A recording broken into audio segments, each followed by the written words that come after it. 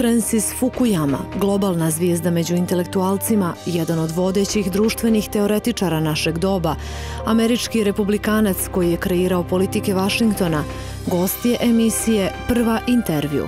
Svjetski poznat analitičar, autor bestsellera Kraj istorije i posljednji čovjek, u Crnoj Gori je učestvovao u radu prestižne liderske akademije za razvoj, čiji su organizatori Ekonomski fakultet i Centar za demokratsku tranziciju.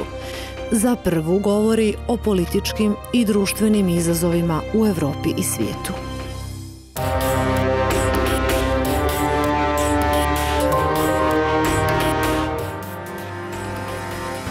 Poštovani gledalci, dobroveče, pratite Prva Intervju. Vidjeli ste ko je naš večerašnji gost. Na razgovor idemo odmah nakon reklama. So, Mr. Fukuyama, welcome to Montenegro and thank you for this interview. Thank you for having me. It has been 30 years since you announced the end of history. That announcement was all about your famous conclusion that with liberal democracy we all reached the best possible organization of the human society. Did we really? Because, for example, communists said that was communism. Well, that's exactly the point I was making. The idea of the end of history was implicit in Marxism. So the Marxists said that history was progressive, and at the end of that progression was communism. And my observation back in 1989 was we weren't going to get there, that communism was a failure, and that if there was an end of history, it was going to be in the stage prior to communism, which was some form of what the Marxists called bourgeois democracy coupled with a capitalist economy. And I think that's still the case. I don't really see a higher form of civilization. I don't think that, you know, an Islamic republic or China represents the future, that we're all going to somehow evolve into those kinds of societies. The mixture of nationalism and populism exploded in Balkans several times. Yes. Should Europe be afraid of the Balkan experience, knowing that right-wing parties are getting stronger? Well, I think that's the real danger in Europe right now, is that you've got these populist movements like the Alternative for Germany or the National Front in France that are identity-based parties. That is to say, they're based on a certain ethnicity, and they want a kind of uniformity in their societies. And that's something that goes against the liberal traditions that I think have been, very strong in Western Europe all this time. I think Eastern Europe and the former communist world was different because it seemed like it had adopted liberal democracy back in 1989 or 91 or, the moment of transition. But in fact, some of the liberal values, that is to say the tolerance, for diversity, really never took root. And that's, I think the disease right now that's afflicting, a lot of Europe.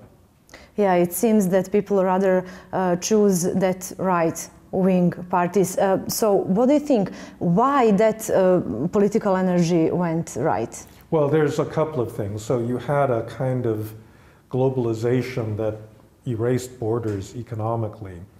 You had huge movements of people. So in many Eastern European countries have lost, 15–20% of their population, and a lot of countries in Western Europe have gained very large numbers of foreigners, and I think this becomes culturally very threatening to many people who see their societies changing. There's also been a lot of inequality because of outsourcing and competition from low labor cost areas, have decimated a lot of industrial areas in, the older democracies. So all of this, I think, has contributed to a sense of unease among a lot of the populations there, and those are the people that end up voting for populist parties. And what do you think, for how long this right-wing trend is going to last? That's impossible to predict. I think part of the problem for them is that they're not very good at governing. So I think if Britain crashes out of the European Union, it's going to be an economic disaster for that country, and it's not going to make the authors of Brexit, very popular. Same thing is true in Hungary. I think Hungary has actually been very badly governed under Viktor Orban, but the European Union in a way is propping him up through the subsidies that Hungary gets, which are equal to 5% of GDP, and so he doesn't actually have to perform that well because of the help that he gets from the EU. So I think that, in the long run, the populists don't really have a formula for success, for prosperity, for stability, or really for any of the things that we want out of a modern political order. You mentioned Brexit. What do you think about Brexit? I think that it was a big mistake. I think if they held another referendum, it would not pass, because as you've gotten closer to it, I think people realize that economically this is going to lead to a big disaster. And that's one of the reasons why no other country in Europe is talking about leaving the European Union now. Can the left wing wake up, and how? Well, it is waking up in a certain sense. I think that a lot of people, in reaction to the populists, are realizing that they value their democracy, and that they've let inequality get too far out of the way. It's just that many traditional social democratic parties are now being pushed aside by green parties, for example. In the European elections, I think this was very clear that this is a trend. The agenda of the left has been shifting also, so that environment, for example, has become much more important than the kind of traditional support for the working class that used to be the core of the left-wing agenda in the 20th century. You said that you do not consider Donald Trump a populist. Still, we can all remember his campaign and his promises, such as closing border. Oh no, he's definitely a populist. No, there's no question. I don't think he's much of a believer in democracy, or in liberal democracy. It's very unusual to have a president that likes Xi Jinping or Kim Jong-un or Vladimir Putin better than he likes, Justin Trudeau or Angela Merkel.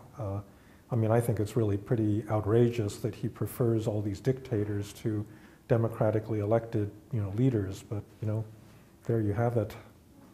You mentioned Vladimir Putin. You said that he's a godfather of populists.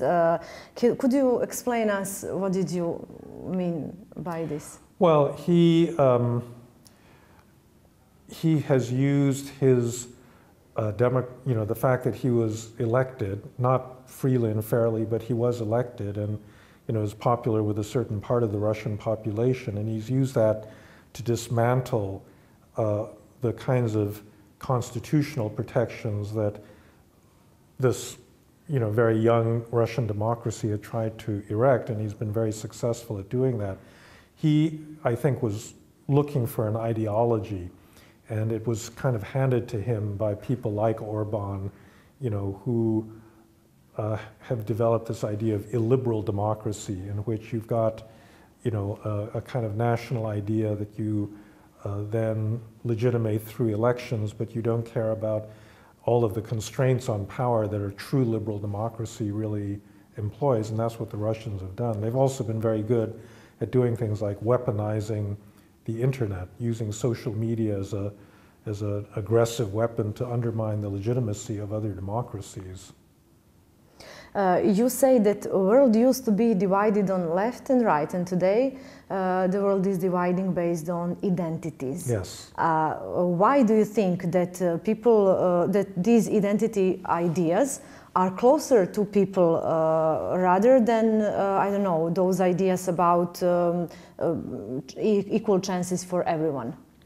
Well, it's a complicated story. I think that part of the problem is that on the liberal side, people forgot the need that communities and individuals have to feel a sense of solidarity with their fellow citizens.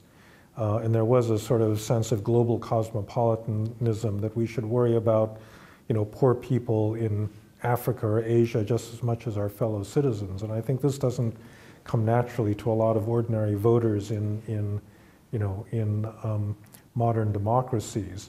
That's part of it. And part of it also, I think, is the fact that the left itself reinterpreted what it means to be unequal, not in terms of these broad categories like the working class, but the specific inequalities suffered by particular groups like immigrants or, racial minorities or women or, gays and lesbians and so forth. And as a result, there's a sort of dissolution of the idea of a nation. And I think that is one of the things that's upset, other voters. And so are we equal people? Well, I think, the reality of the world is that you have political systems that are committed to a legal and juridical equality of persons, but, in fact, people are not equal. They don't have equal access to power and opportunity. Part of that is natural, that talents are not distributed naturally, but you also have artificial barriers that even in a liberal democracy you're never fully able to overcome. And that, I think, produces this natural resentment that societies are not living up to the promise that they make to their citizens of equality. Privatization in unfair conditions. That's how you described privatization in Russia and some other post-Soviet countries. In Montenegro as well, there is it is one of the main objections: unfair conditions and immature institutions. However, life couldn't wait for stronger institutions. Therefore, free market in this part of the world was sort of specific. Mm-hmm. From your point of view, what did happen during these 30 years? I think that you can't do something like privatization unless you have a strong state that can oversee the sale of state assets and make sure that they're done fairly and transparently.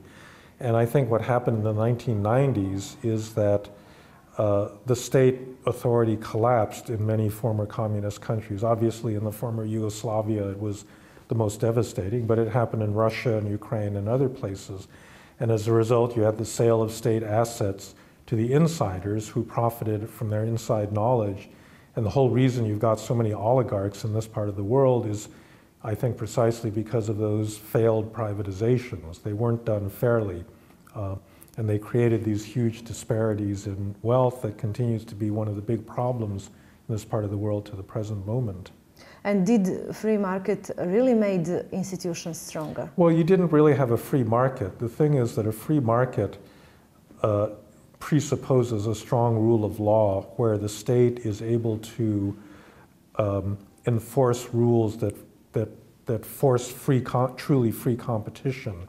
And that condition really did not exist. There wasn't a rule of law in the former communist world at the moment that the state collapsed, and as a result you have a kind of bandit capitalism rather than a truly fair form of competition. Montenegro is going towards EU membership. It has been 7 years that we have been negotiating. What do you think? What is EU going to be like when that moment comes? Probably after 2025.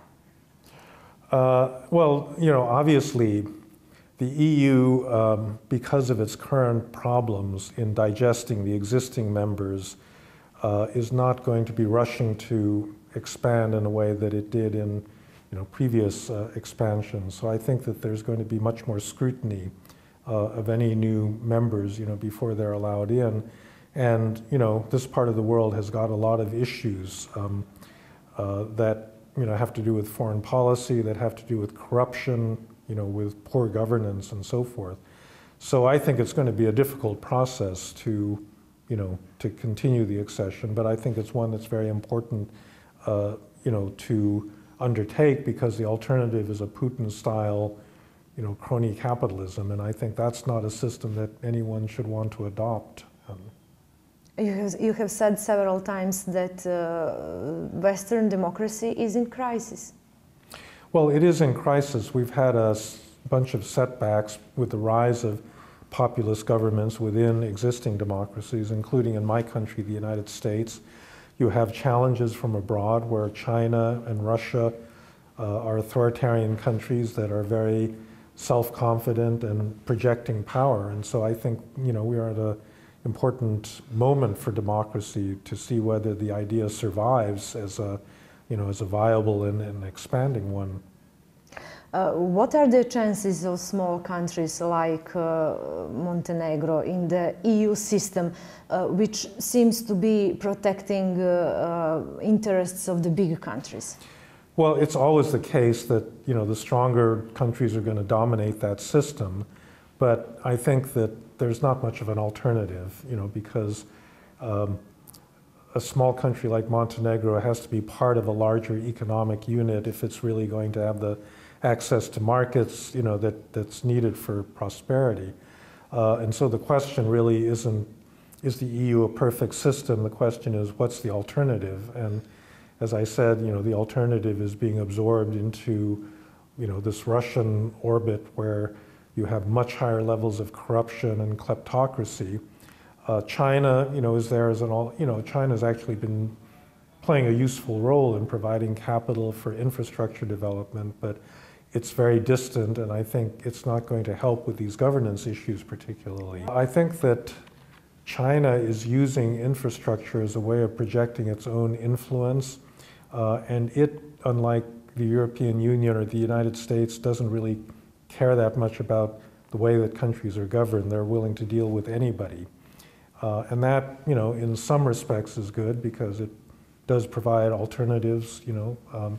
I don't think the Western world has been doing very much to support, you know, countries that need investment. On the other hand, it comes at a price because the conditions and the safeguards are really not there as they would be in a, you know, in a Western type of investment. If you were to planify a political strategy of a small country like ours, which moves you would suggest? I would continue an accession process. I think that, you know, what the EU demands of new members is what these new members ought to be doing anyhow. They ought to be cleaning up their political systems, getting rid of corruption, improving the capacity of their governments to actually provide services in an impartial way to their citizens, strengthening their legal systems, investing in a, you know, more modern economy. So all of these things are desirable, whether you join the European Union or not, and the European Union, you know, gives you a big incentive to do that. So that's something that I would, you know, definitely continue. And in your opinion, where is Montenegro now in all of that system? I think Montenegro still has a lot of challenges in terms of its own, you know, its own government. It needs to ensure transparency.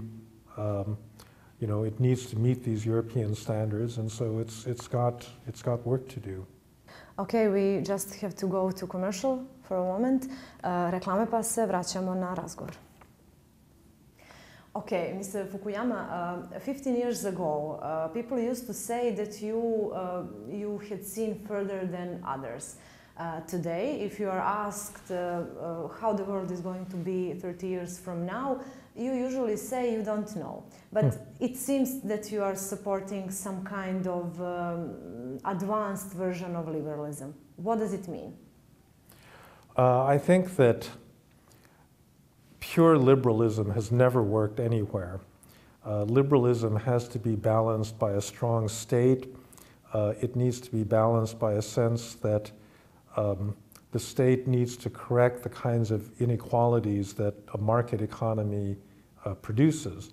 And it needs to deal with technology, because I think that's really the biggest challenge. Right now you have this prospect that automation and artificial intelligence, you know, smart machines are going to displace the livelihoods of a lot of ordinary people.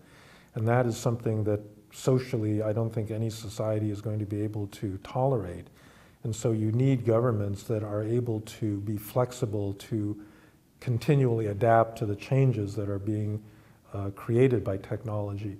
The problem is really not capitalism per se. You can't really have growth and economic prosperity without some form of a market economy.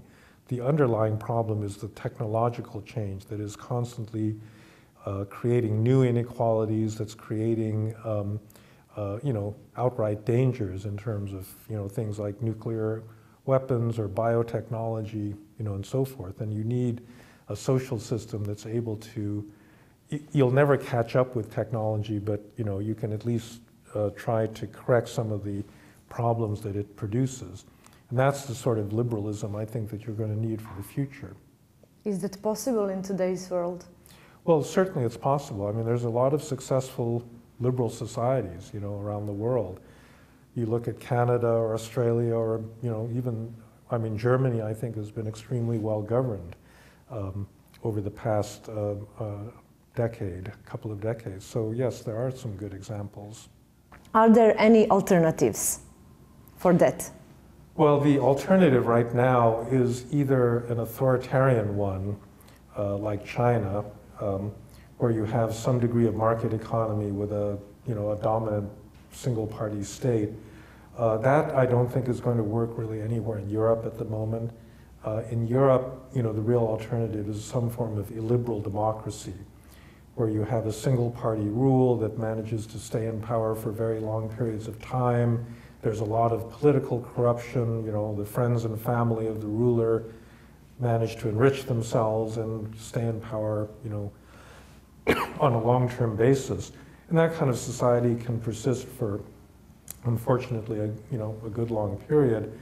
But it's not the best for its citizens. It doesn't provide equality and it doesn't provide a high level of prosperity. And do you think that Europe has to be changed or something? Well, all societies need to change. If you don't adapt, you die. And I think, there's changes on many fronts. You need to educate people differently. You need to deal with new types of social protections. You need to deal with external challenges. And in all of those respects, I think a lot of the traditional parties had not really been keeping up with what was going on in the broader societies. Mr. Fukuyama, thank you very much for this interview. Thank you very much for talking to me. Poštovani gledalci, pratili ste Prva intervju. Ostanite uz Prvu televiziju.